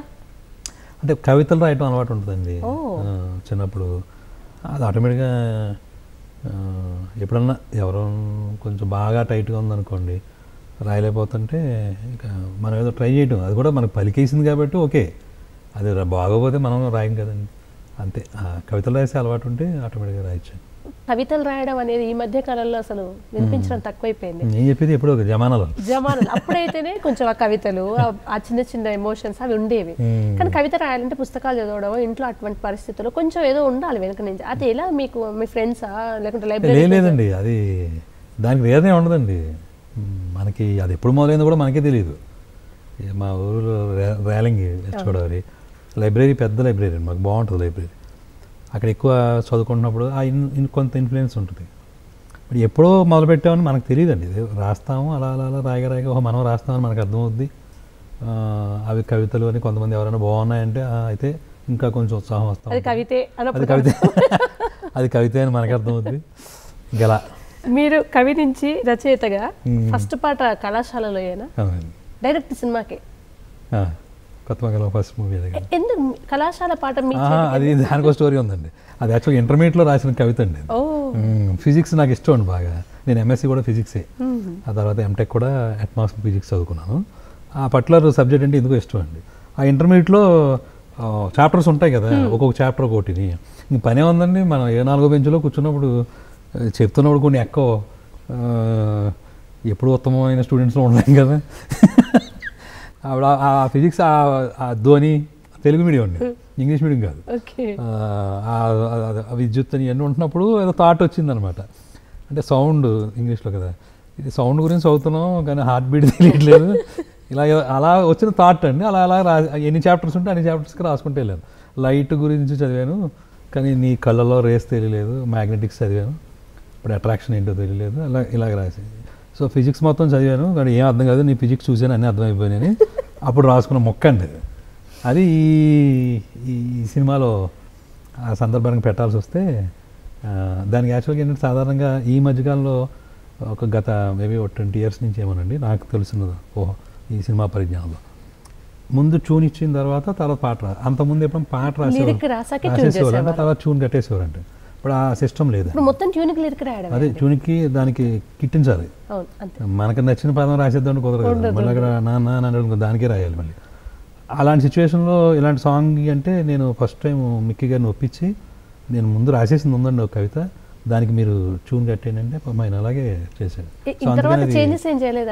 నేను ఏం రాశానో దానికి యాక్చేసి పాటలా కట్టేశాడండి. సీతారామ శాస్త్రి గారు విని ఏమైనా అభిప్రాయం చెప్పారా మీకు? సాధారణంగా నిజం చెప్పండి, భయం అవుతుంది. ఆయన పాట రాశారు, ఇప్పుడు ఇందులో నా పాట కూడా ఉంటుంది, ఇది ఆయన వింటే పరిస్థితి ఏంటి అని ఫస్ట్ ఆయన అంటే ఇది గొప్ప పాట కింద నన్నేమో పొగిడలేదు కానీ ఆ పదాలు బాగానే కూర్చేవన్నారు అంతే. ఆయన నుంచి ఆ మాట రావడం కూడా నిజంగా అది అదృష్టం అండి నిజానికి. సీతమ్మవాకిట్లో కూడా ఆ సాంగ్ కూడా ట్యూన్ కట్టింది కదండి, రాసిన తర్వాత ట్యూన్ కట్టాడు. ఇప్పుడు మీకు కంఫర్ట్ ఏంటంటే మీరు రాసాక ట్యూన్ చేయడమే. అంటే అది కొంచెం కష్టం అవుతుందండి, ఆ ప్రాసెస్ కొంచెం ఎక్కువ టైం పడుతుంది. వాళ్ళు ట్యూన్లు కట్టేస్తున్నారు కాబట్టి రాసేసే వాళ్ళు తొందరగా ఫాస్ట్గా రాసేస్తున్నారు కాబట్టి పని తొందరగా అయిపోతుంది. నిజం చెప్పాలా సార్, యాక్చువల్గా ఒకప్పుడు రాస్తే ట్యూన్ కట్టడం అలవాటైంది కానీ ఇప్పుడు కంఫర్ట్ ఎలా వచ్చింది? మీరు ట్యూన్ ఇచ్చేయండి అంటున్నారు, అంటే ట్యూన్కి రాయడమే ఈజీ అనే సైకలాజికల్గా అలా ఫిక్స్ అవ్వడం యోగం. చాలా మంది ట్యూన్ ఇచ్చేయండి ట్యూన్కే రాస్తాం అనే పరిస్థితి వచ్చింది. అంటే ఇంకా అది ఈజీ కదండి, తొందరగా అయిపోతుంది. ఎందుకంటే మళ్ళీ లిరిసిస్టే టెంపోను లేకుంటే ట్యూన్ ఒకటి అనుకొని రాయాలి. సో అది మళ్ళీ కష్టం అవుతుంది కదా. టెక్నాలజీ వచ్చిన తర్వాత అంటే అన్నీ అలాగే మారిపోతుంది కదా. ఇప్పుడు పాడేవాళ్ళు కూడా మొత్తం ఒకటే ఏకంగా పాటలేదు కదండి. ఫస్ట్ 2 లైన్లు పాడిన తర్వాత ఏదైనా ఫోన్ వచ్చింది అనుకోండి, 2 లైన్లు రేపు పాడతాను అంటారు, చేకి తీసుకుని వెళ్ళిపోతారు. బ్రహ్మోత్సవానికి కూడా రాశారు కదా మీరు? రాశారండి. దానికి అంతకు ముందు ఉన్న పాటేనా? లేదు, దానికి ఇలాగే అప్పుడు శాస్త్రి గారికి ఒంట్లో బాగాలేదండి, కొంచెం ఆయన సిక్ అయ్యారు. ఇంకా లాస్ట్ మినిట్లో టెన్షన్ అయిపోయింది, వేరే రైటర్స్ ఎవరు కుదరలేదు. ఇంకప్పుడు లాస్ట్ మినిట్లో రాశాను. ఇది ఎక్స్పీరియన్స్ అయ్యారా మీరు పాటలు? అంటే కొంతమంది ఏమో సడన్గా వస్తే అరగంటలో పాట వచ్చేస్తుంది, లేదా 6 నెలలైనా రాదో పట్ట నాది కథనది. మీకు ఎలా పాట? 6 నెలలకు రాకపోతే ఇంకోటి రైటర్ దగ్గరికి వెళ్ళిపోతారు. అలా వెళ్ళిపోయిన రైటర్స్ ఎంతమంది పాపం ఇక్కడ ఇండస్ట్రీలో. మీకు ఎలా అంత గబాల్లో వచ్చేస్తుందా? లేదు రాదండి. అయ్యో బరే అలా ఎలా వచ్చేద్దండి బాబు, పడుతుంది. ఒక్కొక్క దానికి కొంచెం తొందరగా అయిపోద్ది, ఒక వారంలో. ఒక్కొక్కసారి ఏమో కొంచెం టైం పడేస్తుంది. ఇప్పుడు సెల్ఫ్ జడ్జిమెంట్ ఉంటుందండి, మన మీద మనకు కొంచెం ప్రేమ ఎక్కువ ఉంటుంది ఏ మనిషికైనా. నేను బాగా రాసా అనిపిస్తుంది మనది, మనకి 10 మందికి చెప్తానండి. చెప్తారా? కంపల్సరీ చెప్పి సజెషన్స్ తీసుకుంటారు. ఎక్కువ మంది బాగుందండి, ఓకే బాగుంది అనుకోండి. కానీ డైరెక్టర్ వచ్చిన పాట ఎట్లా ఉందంటే ఎవరైనా ఏమంటారండి, చాలా బాగా రాశారండి అంటారు. కానీ మీరు తప్పులు చెప్పిన వాళ్ళు కొంతమంది చెప్పేస్తారండి, అలాంటి బ్యాచ్ కూడా ఉంటారు కదా మీ ఫ్రెండ్స్ లో. చాలు ఇది మరి పాట మరి మాకు చెప్పడం వెళ్ళరా బాబు అంటారు. సరే మరి నచ్చలేదు అనమాట అనుకుని మళ్ళీ రాసుకుంటారు. నారప్ప తీయక ముందైతే మీరు తెలంగాణ జానరా, వేటూరు మనసు కవి ఆ జానరా అన్న, ఇప్పుడు శ్రీ జానరా అని కూడా అడగాల్సి వస్తుంది మీ సినిమాలు చూసిన తర్వాత. పదండి ముందుకు పదండి, ఆ విప్లవాత్మక భావజానాలు కొంచెం వైలెన్స్ అంతా చూపుతున్నారు. మీరు ఎట్లాంటి పుస్తకాలు ఎక్కువ చదువుతారు? పుస్తకం భావోద్వేగాలు, మనస్సు కవితలు ఇవన్నీ ఉంటాయి కదా, మీరు ఇంట్రెస్ట్గా వెళ్ళగానే బుక్ ఎటువైపు వెళ్తుంది మీకు? అంటే అప్పట్లో ఏంటంటే ఈ రైటర్స్ గురించి తెలుసుకోవటం, ఒక్కొక్క రైటర్కి సంబంధించి బుక్స్ ఏమి ఉన్నాయో కలెక్ట్ చేసుకుని చదువుకోవడం, అలా చదివానండి. అందుకని ఇదే పర్టికులర్ అనేవి లేదండి. ఇన్ఫ్లుయెన్స్ చేసినాయి అంటే అప్పట్లో తెలంగాణ చాలా ఇన్ఫ్లుయెన్స్ చేశారు కదా మనుషుల్ని, మనసుల్ని. ఆయన ఏంటంటే ఇప్పుడు తెలంగాణ బుక్స్ ఎవరికాలు ప్రత్యేకం అండి. నేను చెప్పగలిగింది ఏంటంటే ఇప్పుడు తెలంగాణ మీరు అన్నారు, ఆయనదొక ప్రత్యేకం. కొడవడం కుటుంబరావు గారు ఉంటారు, ఆయనదొక ప్రత్యేకం. ఇలా ఎవరిదాది స్టైల్ వేరండి. మీరు మొదటి కథ రాసుకున్నప్పుడు అప్పుడు ఫస్టే కదా, అంటే మొదటి అడుగులు ఎట్లా రాసుకున్నారు మీరు? అంటే సినిమా అనగానే ఫ్రేమ్ వైజ్ ఉంటుంది, ఈ సీన్ కట్ అయిపోవాలి కదా, ఈ కథ రాసుకుంటున్నప్పుడు ఆ ప్రాసెస్ నాకు తెలియదు అండి. ఇంకా ఫీల్డ్లోకి వచ్చేంత వరకు ఈ ప్రొసీజర్ ఇలా ఫాలో అవ్వాలనేది నాకు తెలియదండి. ఏదో రాసేసుకోవడం, అది బాగుంది అనేసుకోవడం తప్ప టోటల్గా స్క్రాప్ అయిపోయిన సందర్భం కూడా ఉంటుందండి. అదే కొత్త బంగారు లోకానికి రాసిన కథ వేరండి, తీసింది వేరే అవుతుంది. ఏదో ఊహించేసుకుని ఏదో రాసుకున్నది వేరు, బట్ నిజంగా తెర మీదకి వచ్చింది చాలా పడి మళ్ళీ మార్చుకున్నదండి. కొత్త బంగారు లోకంలో శ్రీకాంత్ అడ్డాలకి, పెదకాపు శ్రీకాంత్ అడ్డాలకి మీరు గమనించిన తేడా ఏంటి? ఏముంటుందండి, 5 సినిమాలేని ఇది 6వది, ఇంకెనిమిది వెళ్తాం చూడటం, నచ్చింది ఏదో ఉంది ఆ టైం తీయటం, బాగుందంటే బాగుంది అనుకోవడం. ఇందాక ఒకటి అన్నారు, నాకు సినిమానే ప్రపంచం కాదు, అవసరమైతే మళ్ళీ ఇంకొకటి చేసుకుంటాను. కానీ ఒక పిచ్చి ఉంటే అవసరమైతే ఇంకోటి చేసుకోవడం కదండి, సినిమానే చేస్తాను. సినిమాలోనే అవసరమైతే ఇంకోటి చేస్తాను. సినిమాకి సంబంధించినంత వరకు మన నిబద్ధత ఏదైతే ఉందో ఎంతవరకు చేయగలుగుతామో, ఇది వెనక్కి తిరగకూడదు కదండి, మళ్ళీ అది తేడా వస్తుంది. తిరగనివ్వకపోవడం పక్కన పెట్టండి, మనకు ఒక కసి ఉంటుంది కదండి, మనం చెయ్యాలి. అలాగే ఎన్నిసార్లు కింద పడ్డా మళ్ళీ దాన్ని నిలబెట్టుకుని బాగా చెయ్యాలి అనేది. ఎందుకంటే ఈ ప్రేమ దేని మీద ఉంటుంది అంటే, మనం కంటెంట్ని ఏం చెప్పాలనుకున్నాం దాని మీద అండి. ఓకేనా, ఇప్పుడు మనం ఏం చెప్పాలనుకుంటున్నాం, ఎందుకు ఈ ఫీల్డ్లోకి వచ్చాం, ఏంటి ఈ సొసైటీకి మనం డెలివర్ చేయాలనుకున్నది, అది మనల్ని బాగా ప్రోత్సహించే విషయం అండి. సో ఈ సెట్ బ్యాక్స్ లేదా ఫెయిల్యూర్స్ ఇవన్నీ ఉంటాయి చూసారా, అవి రాకుండా ఉండాలనే ట్రై చేస్తాం. ఎప్పుడు కూడా ఎవరూ అలా అనుకోం కదండి. కొన్నిసార్లు అది వర్కౌట్ అవ్వలేదు అనుకోండి, ఓకే మరి తప్పదు కదా అనుకోండి, బట్ అది పోదు మైండ్లోంచి. ఏదో చెప్పాలనుకున్నదండి, అది అన్నాలో చెప్పగలిగితే అన్నాలో చెప్తామండి. ఇష్టమైన ప్రొఫెషన్ కాబట్టి ఇంకా ఇష్టంగా చేస్తూ ఉంటాం, అందులో అయితే మళ్ళీ వెనక్కి వెళ్ళేదే ఉండదు. కాకపోతే అదే జీవితం గమో ఇది బాబు ఇంకేమన్నా ఇంకేమన్నా అంత మరి దానికి టైం ఎక్కువ పెట్టేసి మొత్తం జీవితాలన్నీ దానికి త్యాగం చేసి అలా కాదు. కానీ ఇప్పుడు ఈ జనరేషన్ చూసుకుంటే ప్రాణాలను కూడా పణంగా పెట్టే అంత అత్యుత్తమమైన ఎడ్యుకేషన్ మీద ఇప్పుడు పిల్లలకైతే దానికోసమే ప్రాణం పెట్టేస్తారు. అంత గొప్ప ఎడ్యుకేషన్ ఒక పిహెచ్డి మధ్యలో ఆపేసి వస్తుంటే మీకు క్లారిటీ ఉండే ఉంటుంది, ఇంటి చుట్టూ ఉన్న వాళ్ళందరూ ఏం చేస్తున్నారు అసలు షాకులండి. అది పూర్తి చేసేదే వెళ్ళు అని ఒక ఆఫర్ కూడా పెడతారు. పూర్తి చేయాలని 6 సంవత్సరాలు పడుతుంది ఇప్పుడు పిహెచ్డి అంటే మాట్లాడండి. మీరు మొదలు పెట్టిన వెంటనే సగంలో ఎందుకు వచ్చారు? ఇటు ముందు సగం కూడా కదండి, నాకు ఇంటర్న్షిప్ మీద వెళ్ళానండి. నేను ఎంటెక్ చేసింది వైజాగ్లో, తర్వాత ఇంటర్న్షిప్కి అక్కడికి వెళ్ళాను ఢిల్లీ ఐఐటికి. అక్కడ పిహెచ్డి ఎగ్జామ్స్ అవి జరిగినాయండి మా సబ్జెక్ట్లో. అది నేను ఇమీడియట్గా నాకు దాంట్లో అడ్మిషన్ వచ్చింది. వచ్చేసరికి నాకు ఆ పిహెచ్డి కంటిన్యూ చేశాను, ఒక 1 year చేశానండి. అది యాక్చువల్లీ ఇంకో 6 years చేయాల్సింది ఉందండి, చాలా టఫ్ అండి. అది మనకి పిహెచ్డి వచ్చి డిగ్రీ పిహెచ్డి డాక్టరేటు అదంతా వచ్చాడు. అదే పైగానేమో చాలా కాంప్లికేటెడ్గా ఉంటుంది ఆ వాతావరణం. సో అయినా చూసుకున్నానండి, చూసుకుని బాగా ఇష్టమే వీటిలో ఆగుతుంది. అది కూడా ఎలా అంటే ఒక 3 నెలలు ట్రై చేద్దాం, ఒకవేళ రాకపోతే అప్పుడు మళ్ళీ వెళ్ళిపోదాం అనుకుని అక్కడ మళ్ళీ అన్నీ జాగ్రత్తగా చెప్పి పెట్టుకుని కరెక్ట్ అబద్ధాలు కూడా సెలెక్ట్ చేసుకుని వాళ్ళకి చెప్పి మళ్ళీ ఎటువంటి ప్రమాదం రాకుండా కామ్గా వచ్చాయన్నమాట. వచ్చి హైదరాబాద్లో 3 నెలలు ఉన్నట్టున్నానండి. వాళ్ళు లక్కీగా నాకేమైందంటే ఠాగూర్ ఫస్ట్ సినిమా వచ్చింది. సో దాంతో వెనక్కి తురి తీసుకోవాల్సింది. మీ వాళ్ళు కూడా హ్యాపీయా? చిరంజీవి గారు దగ్గర నుంచి అది వచ్చేంత వరకు ముందు చెప్పేశానండి. మా బాబాయ్ దగ్గరికి వెళ్ళాను, మా బాబాయ్ ఏమన్నారంటే మీ నాన్నకి చెప్పావా అన్నారు. చెప్పలేదు, తర్వాత చెప్తాం అనుకుంటాను. ఇప్పుడు చెప్తే నేను 6 గంటలో జాయిన్ చేస్తాను అన్నాడు. ఆయన ఏంటంటే చార్టెడ్ అకౌంటెంట్, బాగా ఇన్ఫ్లుయెన్స్గా ఉన్న అతను. సో అంటే నేను కొంచెం తటపడేస్తున్నాను. ఇప్పుడు ఢిల్లీ నుంచి వచ్చేసిందే పెద్ద షాకు, ఇప్పుడు మళ్ళీ ఇది చెప్పారంటే కష్టం. అంటే మరి ఈ ధైర్యమే నువ్వు చేయలేకపోతే నేను ఎలా నమ్మను నిన్ను అన్నాడు. అప్పుడు చెప్పేసాను నేను మా నాన్నగారు. చేరుకోవడానికి ఎంత టైం పట్టింది?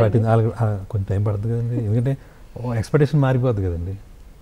అలాగే అంటే భయం కూడా ఉంటుందండి.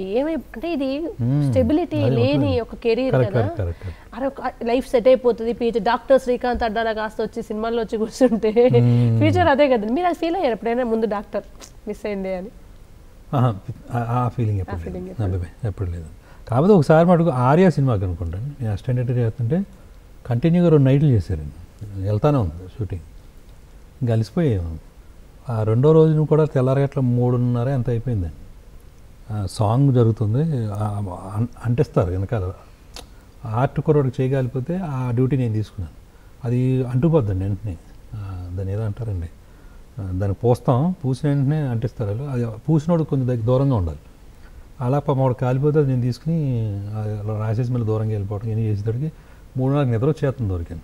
సరే ఇంకోటి ఎవరికి అప్ చెప్పి పక్క వచ్చి బ్లాక్ క్లాత్ ఉంటాయి కదా, అది వేసుకుని, అది కొంచెం ఓపెన్ ఏరియా అల్యూమినియం ఫ్యాక్టరీలోను, ఎందుకో నడుము వాల్చలాగా చూస్తున్నా ఆకాశానికి. అప్పుడు అనిపించింది అండి, ఎందుకు రాసుకుంటా సుఖంగా ఏదో జాబ్ వచ్చేస్తుంది ఎంటెక్ అంటే అని ఒక్కరోజే అనిపించింది నాకు తెలిసి. నాకు నేను అంత గుర్తుండిపోయింది అలా.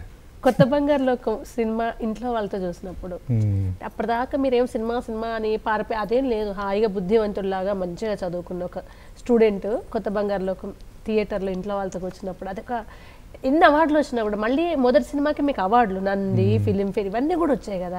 అంటే ఊహించని ఒక విజయాలు కొన్ని మీద పడిపోతుంటాయి, అవి కూడా మనం తట్టుకోలేం, బాధలే కదా, ఎక్కువ ఆనందం కూడా మనసు మొయ్యలేదు కదా. ఏమనిపించింది మీకు? అది చెప్పాను కదా ఇందాక, నిజానికి ఇలాంటి ఎక్స్పీరియన్స్ కూడా నేను చేయలేదండి.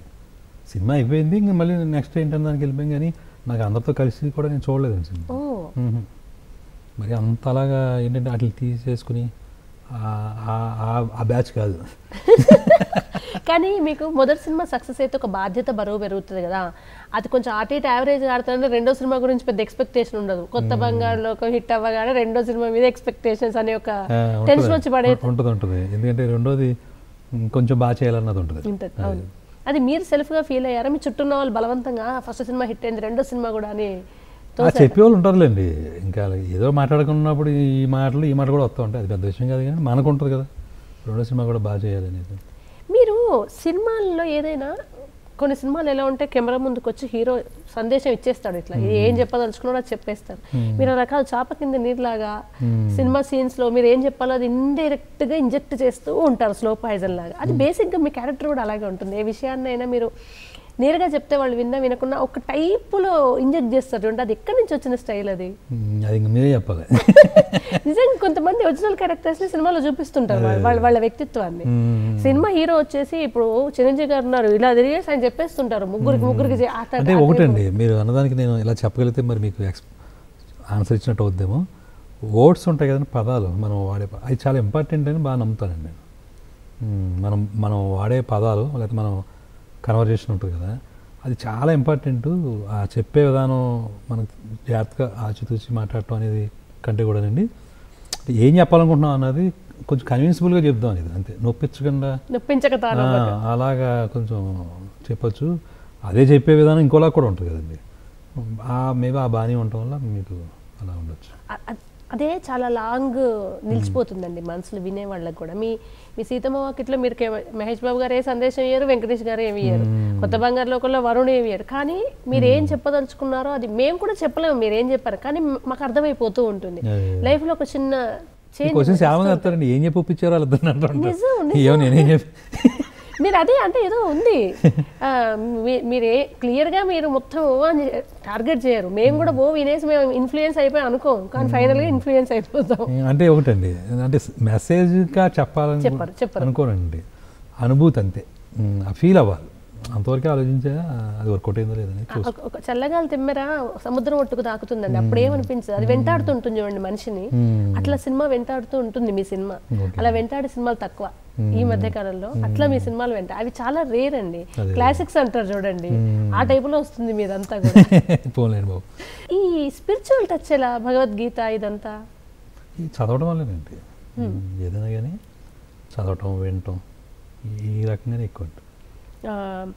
మీ దగ్గర పనిచేసిన ఒక అసిస్టెంట్ డైరెక్టర్ చెప్తున్నారు నిన్న, భగవద్గీత చాలా బాగా ఎక్స్ప్లెయిన్, అంటే డిస్కషన్స్లో బాగుంటుంది, ఆయనలో ఒక తెలియని మనిషి ఉంటారు, స్పిరిచువల్గా వంశీధర పడ్డారు అవునా చెప్తుంటే నేను షాక్. ఎందుకంటే ఇప్పుడు వెంకటేష్ గారు కానివ్వండి, కొన్ని ఉంటాయి గోప్యంగా ఆ మనుషుల్ని బయటకు చూపించరు.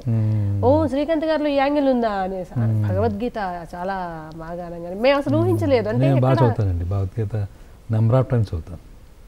ఎప్పటి నుంచి అండి మీకు, ఎప్పుడు అది నాకు తెలిసి ఇంటర్మీడియట్ నుంచి.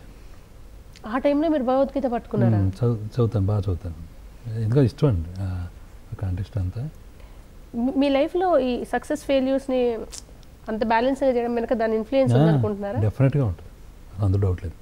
మీరు చాలా గ్రేట్ ఎక్కడ అంటే మీ పర్సనల్గా మీకుండే ఇంట్రెస్ట్ని బై మిస్టేక్లో కూడా తెర మీద కొన్ని బలహీనతలు ఉంటాయి, మనకు నచ్చిందని కొంచెం చెప్పాలనే ప్రయత్నం, సినిమాలో చూపించాలనే ప్రయత్నం. నేను అందుకే షాక్ అయ్యారు, దీన్ని ఎక్కడో చూపించలేదే ఆయన డైరెక్ట్ గానే. అది చాలా రేర్ గా ఉండే క్వాలిటీ అండి. ఎవరికైనా మానసికంగా ఒక మనిషికి అది ఒక చిన్న అందమైన బలహీనత, తన ఇష్టాన్ని తను ఫాలో అయ్యేదాన్ని చూపించడం అనేది. కానీ మీరు చాలా జాగ్రత్తగా, చాలా ఆశ్చర్యపోయేలాగా దాన్ని దాచారు. అది కావాలనైనా నాలో ఒక మనిషిని నేను ఎవరికి తెలియకుండా నాలో నేనే దాచుకుంటాను. తెలియకడం తెలియకపోవడం ఉండదండి, ఎవరికి తెలుస్తుంది? ఖచ్చితంగా మా ఆవిడకి అది బాగా తెలుస్తాం, సరిపోతుంది. మీ ఆవిడకి తెలుసు చాలు, ఇంకా ఎంతమంది తెలియాలి నువ్వు. అయితే బయట జనాలు ఉన్నప్పుడు ఏంటంటే ఆ సందర్భాన్ని బట్టి వెళ్తాం కదండి.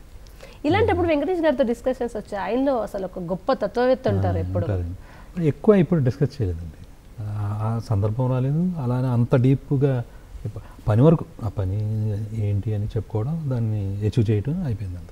మీరన్న డిటాచ్డ్ కర్మ వెంకటేష్ గారు ప్రాక్టికల్ ఎగ్జాంపుల్ దానికి. అసలు ఆయన అవపోస్ట్ పట్టేసుకున్నారు. తర్వాత కొత్త బంగారు లోకం ఏమో కంప్లీట్ లవ్ బాగుంటుంది, ఒక కుటుంబం బాధ్యత అంతా. పెద్ద కాపుకి వచ్చేసరికి ఇంటర్నల్గా మీరు ఇలాంటి ఏదైనా సెన్సిటివ్ అది కూడా కుటుంబమేనండి. ఎందుకు కుటుంబం అనేది ఇంపార్టెంట్ అవుతుందంటే నాకు ఎందుకు అదే చూస్ చేసుకుంటానంటే, జోనర్ మార్చిన బట్ స్ట్రగుల్ అందులో ఎందుకు పెడతానంటే, కుటుంబం అన్నది ఇప్పుడు సమాజ సేవ, సమాజం గురించి మొత్తం ఇచ్చేయటం అది ఇప్పుడు పాసిబిలిటీ లేదండి. యాక్చువల్గా ఓ 10% పీపుల్ ఖచ్చితంగా దానికి డెడికేట్ అయి ఉంటారు, కాదనట్లేదు. ఇప్పుడు ఎక్కువ ఏంటంటే సెంట్రల్ పాయింట్ ఏముంటుందంటే కుటుంబం వరకే ఆగిపోతాం. ఇప్పుడు ఎవరి దందాపనైనా ఏంటండి, మన ఫ్యామిలీ బాగుండాలి, మనం బాగుండాలి, దానికోసం మనం ఏం కష్టపడాలి, ఎంతవరకు పిల్లలకి కొంచెం భవిష్యత్తు బాగా సెట్ చేయాలి, ఈ దాటి పెద్ద ఎక్కువే ఉండదు కదండి. మరీ వాళ్ళకేం కలిసి వచ్చేసి ఇంకోటి ఉంటే అప్పుడు సొసైటీకి సంబంధించి ఆలోచిద్దాం. బట్ అది కాకుండా కూడా ఓ 10 రూపాయలు ఇవ్వటమో, లేదా ఒక 20 రూపాయలు ఇవ్వటమో, దానికి సంబంధించో, లేదు ఇంకా ఒప్పుకుంటే ఇంకా 1000 రూపాయలు ఇవ్వటం, లేదా 2000 రూపాయలు ఇవ్వటం, ఇది ఎక్కడ ఏదైనా జరుగుతుంటే నా వంతుగా ఇది అనేది అది అందరూ చేస్తారండి, ఎవరు చేయరు. బట్ అలా మమేకం అవుతారు. బట్ సెంట్రల్గా వాళ్ళు కష్టపడేది, వాళ్ళు ఏం పెట్టుకునేది ఏంటంటే నా ఫ్యామిలీ అనే వరకు ఆగుతామండి. అది స్వార్థంగా ఎప్పుడు తీసుకోవాల్సిన అవసరం లేదండి. అందుకని నేను సీతమాయిట్లో పనిగట్టున చెప్పాను, ఓ మంచి కుటుంబం, సామరస్యంతో కూడిన కుటుంబాన్ని ఇస్తే చాలు సమాజం, గొప్ప సమాజం, అదే సేవ, పెద్ద సేవ అనేది. ఎందుకంటే వాళ్ళే బాగుంటారు కదండి. సో అలాంటి ఒక ఫ్యామిలీ ఎంటైటీలో ఒక స్ట్రగుల్ వస్తే ఆ ఫ్యామిలీ మెంబర్స్ ఎలా ఫీల్ అయ్యారు, ఒకరి కోసం ఒకడు ఎలా నిలబడ్డాడు అనేది ఎప్పుడూ గొప్ప కథేనండి అది.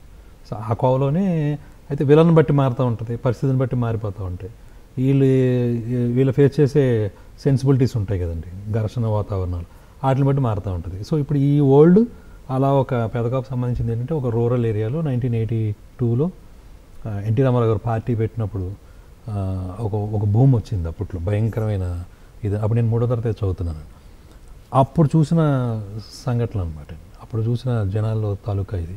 అలానే ఇది ఒక పార్టీకి సంబంధించిన కథ కాదండి. ఆ సందర్భంలో, ఆ పరిస్థితుల్లో ఒకనొక ఏరియాలో అధికారం కోసం, లేదా ఇంకో దానికోసము ఏదో ఒక విలేజ్ లెవెల్లో ఉన్నవాళ్ళు ఇంకా పైకెక్కి ఒకరి మీద ఒకరు డామినేట్ చేసుకుందాం అంటే వాళ్ళ మధ్యలో నలిగిపోయే వాళ్ళు కొంతమంది ఉంటారు. వాళ్ళు కాదనమాట. టైటిల్ మీరే ఫస్ట్ సెలెక్ట్ చేస్తారు, చాలా ధైర్యంగా. బాగుందనిపించింది పెట్టాను. పెద్ద కాబట్టి మీకు అబ్జెక్షన్స్ ఏం రాలేదా? ఈ పేరు వద్దులే, వేరే ఏదైనా పెడదామా? లేదండి, అలా ఏం రాలేదు. ఆ పేరు పెట్టాలని ఆలోచన ఇంతకుముందు ఎప్పుడు రాలా. ఏదో గొల్లడమాడాలో ఎక్కడో బోర్డు మీద చూశాను, అక్కడ రెడ్డిలో నుండి ఏదో రెడ్డి గారి నుండి అందులో బ్రాకెట్లో ఈ పేరు ఉంది.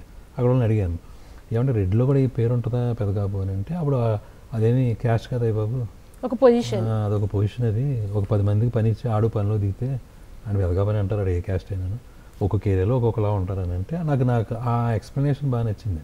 అండ్ మా ప్రొడ్యూసర్ మిర్యాల రవీంద్ర రెడ్డి గారికి ఫోన్ చేసి నాకు, సరే ఇదేదో మనం ఒకవేళ దీనికి ఏమీ ఎక్కువ ఆలోచించకపోతే ఈ టైటిల్ ఖచ్చితంగా చాలా బాగుంటుందని అక్కడి నుంచి అన్నాను అనమాట. ఈ సినిమా షూటింగ్కే రెక్కికి వెళ్ళినప్పుడు అంతకుముందు కన్నా అనుకునేవాడు టైటిల్, దీనికి ఇంట్లో అందరూ పిలుచుకునే పేరు కదా, బట్ ఈ పేరు కొంచెం దమ్ముగా అనిపించింది. ఇప్పుడు లాస్ట్ ఫైనల్గా మీ అప్కమింగ్ ప్రాజెక్ట్స్ ఏంటి పెద్ద కాపుతో పాటు?